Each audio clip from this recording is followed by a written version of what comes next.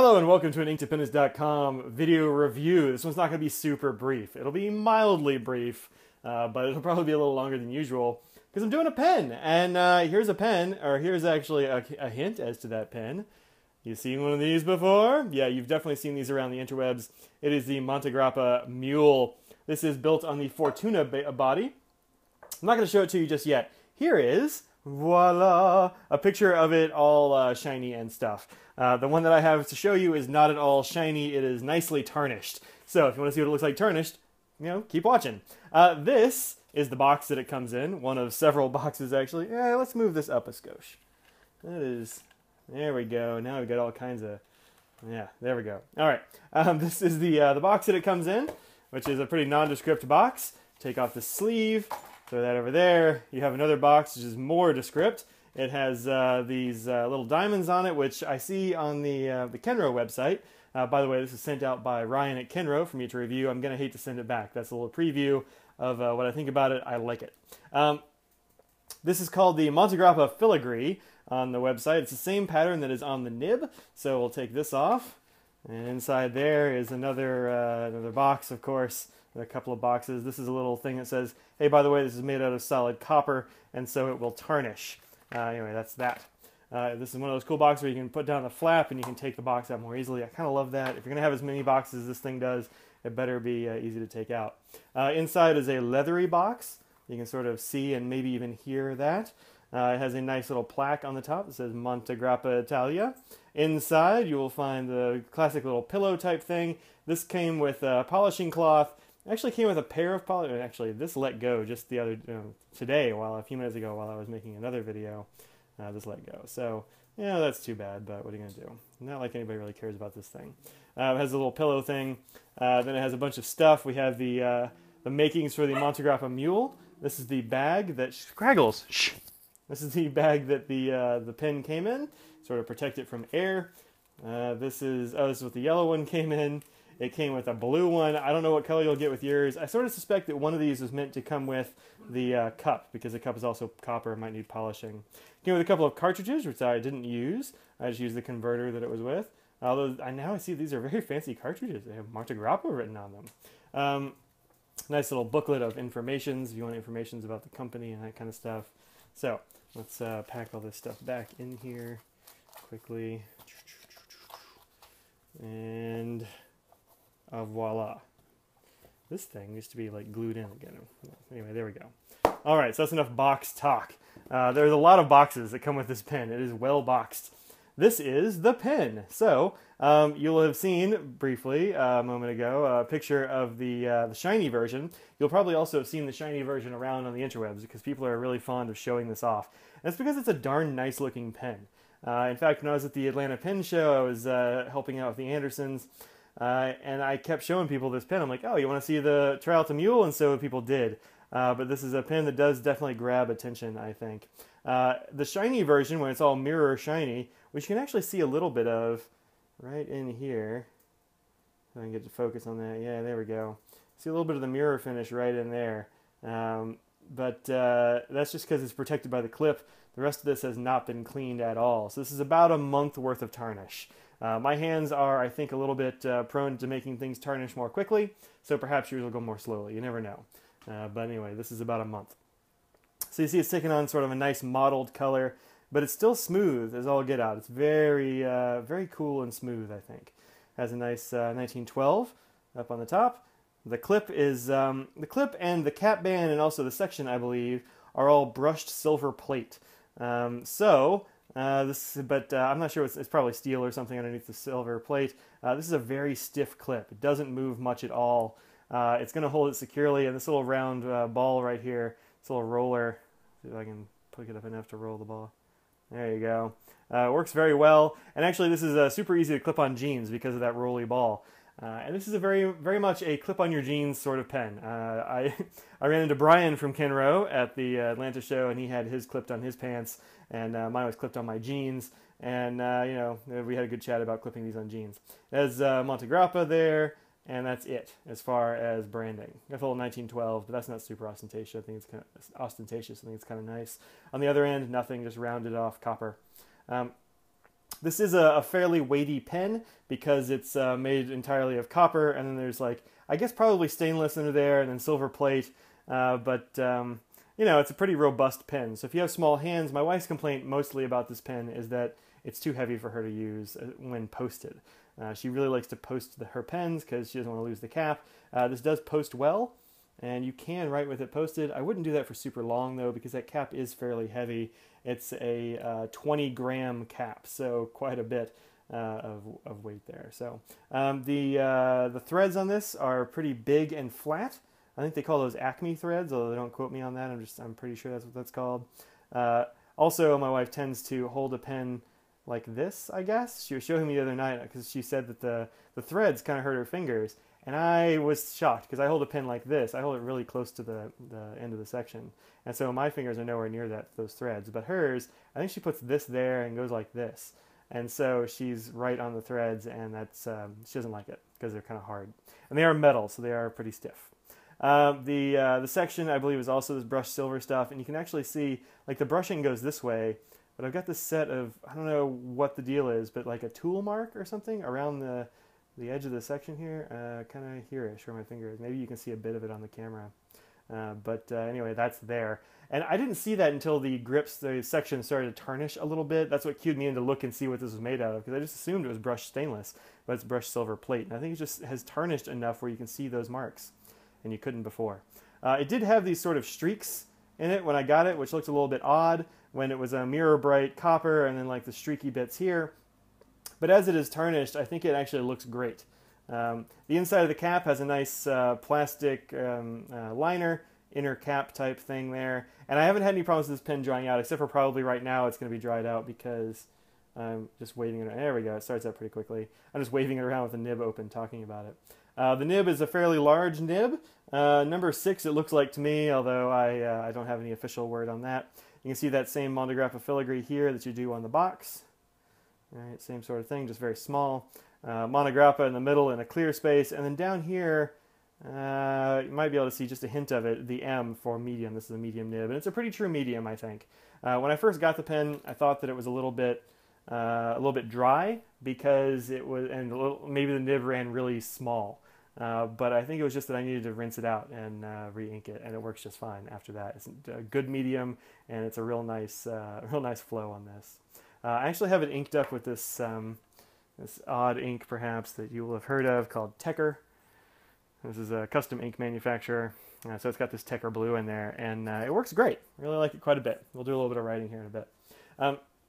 I wanted to compare it to some pens, so actually this pen tray is totally full of pens. Let's go ahead and put this in the middle. Why not? So I wanted to compare it to some links and stuff. There we go. That's pretty well centered. So there it is. There's the Mule, and it's next to a whole bunch of things, including this big core. We'll take this out of here and throw in some Omas, so some other Italian class next to it. And this is a tactile turn gist, which I just got. Preppy? Yeah, okay, that's fine. There.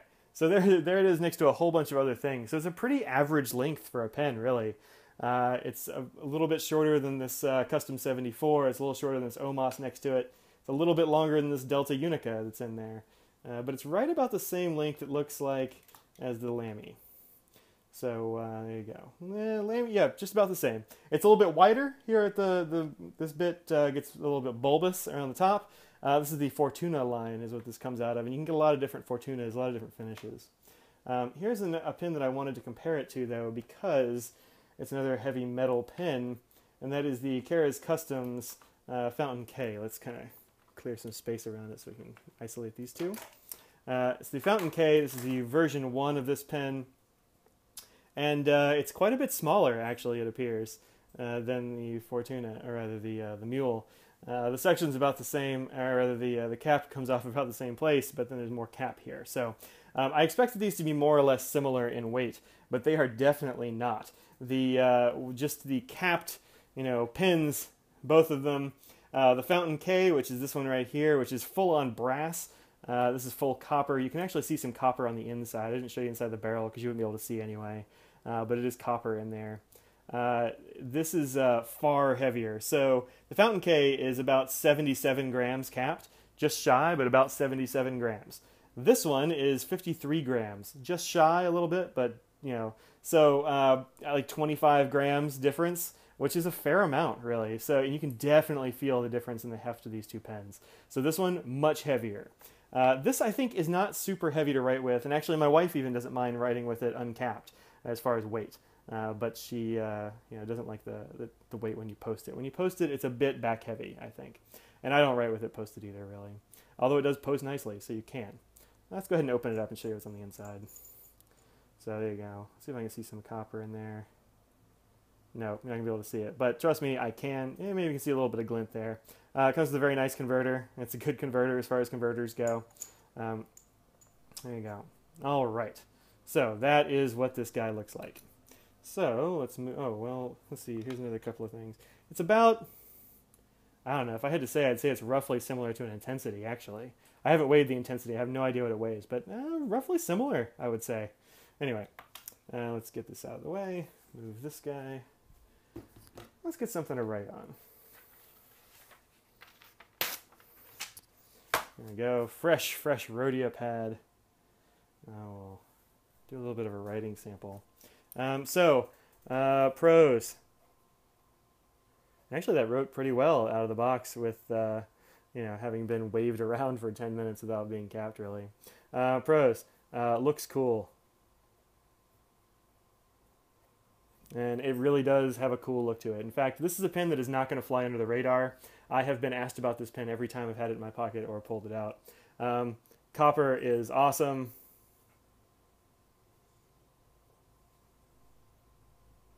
All right, great instead. And the weight is good.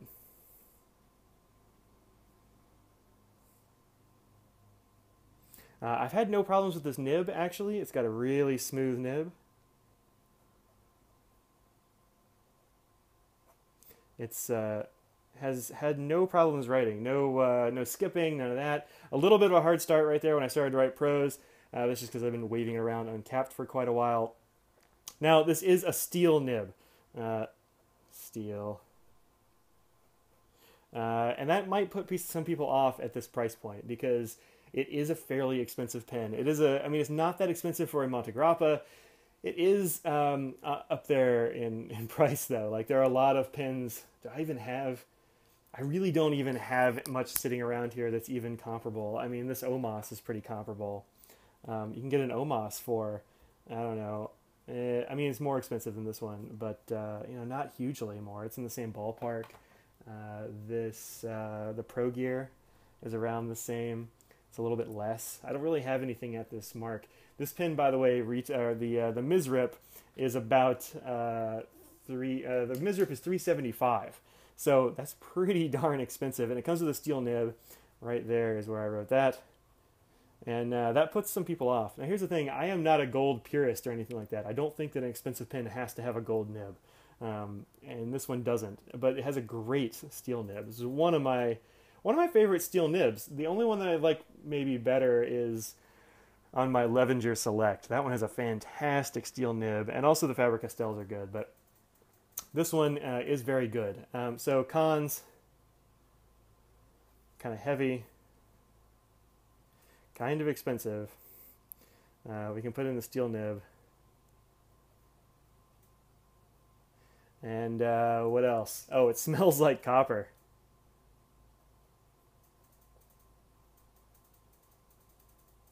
That's something I hadn't really noticed because I haven't sniffed it. My wife was like, "Oh, it smells like pennies," and it does. It smells like a handful of pennies.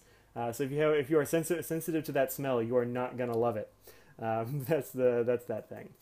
So, I mean, the biggest problem I think for it is really that it's heavy. If you love the aesthetic of it, if you like the story behind the Montegrappa, like the grappa that's distilled in like copper pipes, and they've got this whole drink that they built around it, and like some of that stuff, and you like the way that it feels in your hand, you're really gonna like this pen. And it's a darn nice pen.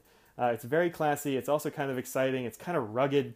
And you add your own history to it as you let it patina with your hands. Now, you can use those cloths to like clean the patina off. I don't know why anybody would do that, frankly, and I haven't. I was going to do it just for this this video because I'm going to have to send it back anyway. And, well, I don't know. Let's see. I will clean the bottom of it. Let's see how it works. This hasn't been cleaned at all before, so let's see. Let's see, it's got a pretty serious tarnish there. Patina, let's give it a little bit of rub. And, well, yeah, it actually is kind of brighter. Got rid of that pretty quickly, actually. Oh, there it is. There's the tarnish. A little bit more. I don't mind just rubbing the end off here. Yeah, it's pretty good. This cloth actually works much better than I thought it was going to. But anyway, I don't really want to clean it. I want it to have patina. I want it to have that like sort of personal touch because none of these are going to look the same. As I mentioned on the blog post, when I took this out of the box, I had seen some little like blemishes in it, and I'll put them right here-ish. And I thought maybe they were like defects in the copper or something. I was thinking they were maybe tool marks. But you can't see them now. They're totally gone. And you can tell that this cap is totally smooth. And so I think they might have just been a little bit of patina developing even in the bag. So as soon as I took it out, maybe even a little bit before I took it out, it was starting to have a patina on it. But this is a really good pen. It's a really good nib. You're just going to have to decide whether or not the price is good for you. You can generally find it on the street for about $300. Various stores have it for that. The Miserable, like I said, is $375. So that's rare air up there. That's expensive stuff. So look, that's kind of up to you. And I didn't pay for this pen, so I can't tell you whether I would or not. So there you go. This is anyway. This has been Ink Dependence. I am Mike. That's me. I cannot write standing up, and that's what I'm having to do. I'm writing around a tripod. I don't know how people like Stephen Brown and Matt from Pen Habit do it, but I'm not any good at writing around a camera. But anyway, I'm Mike. This is Ink Dependence. This has been the Montegrappa Mule. It's the Fortuna body. If you like the way this pen looks and you think that maybe you'd be cool with like a blue body with I think there's a blue and rose gold and like a blue and silver. There's a white one that's pretty rad. I think they're coming out with more colors of this pen. And you can get Fortunas at all kinds of price ranges. I mean, there's one that's like just skulls on skulls on skulls. So it doesn't matter what you're into. There's a Fortuna for you probably. So, check that pen out. It's got a good nib. I really like it. Even though it's steel, try to overlook the steeliness of the nib and, judge the pen on its performance. And its performance is darn good. So there you go. This is the Montegrappa Mule. I am Mike. This is Ink Dependence. And that is all. If you are interested in helping to support this blog, not everybody sends me out pens. In fact, very rarely do I get pens sent out. And so most of this stuff I have to pay for on my own.